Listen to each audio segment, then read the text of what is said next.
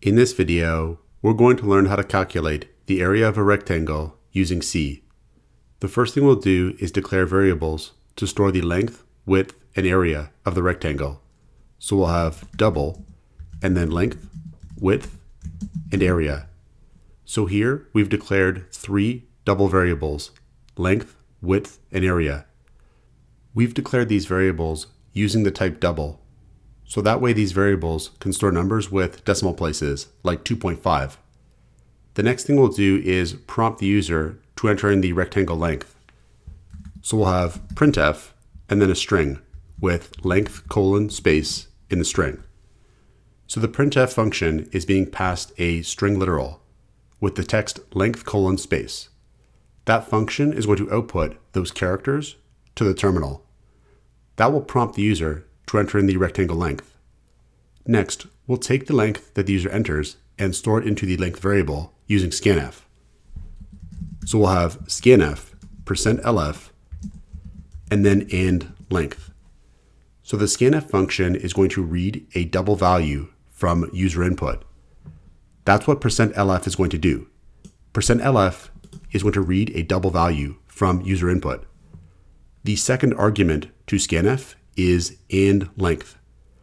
Length is the variable where we want to store the double value that the user enters. And is going to help the scanf function to do that. The and operator is actually going to give us the memory address of length, and by passing the memory address of length to the scanf function, the scanf function can store the value that's entered into that memory address, the memory address of length. Next, we'll do the same thing with width.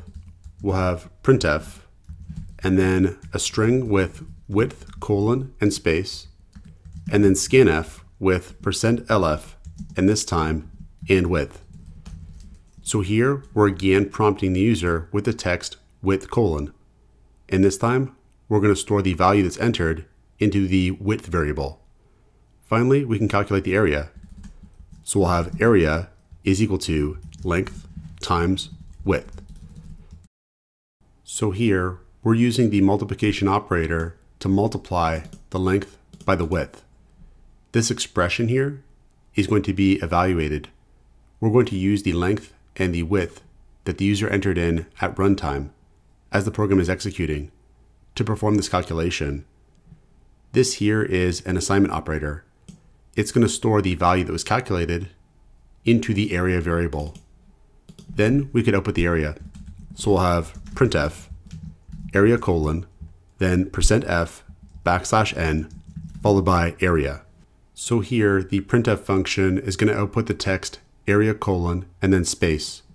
%f is telling the printf function that we want to output a double value here. And then here we're supplying that double value to put here. So area is going to be output right here. \n is actually a special character, the new line character. So after this line of output, a new line character is going to be output. That's going to cause any future output to occur on the next line in the terminal. So now our program is ready to be tested. We'll save, compile, and run our program. And I'll enter in 2.5 for the length and 5.5 for the width. And we get an area of 13.75. Now notice how there's many decimal places here in the output. We could reduce the amount of decimal places by using a precision field. So here we would have %.2f.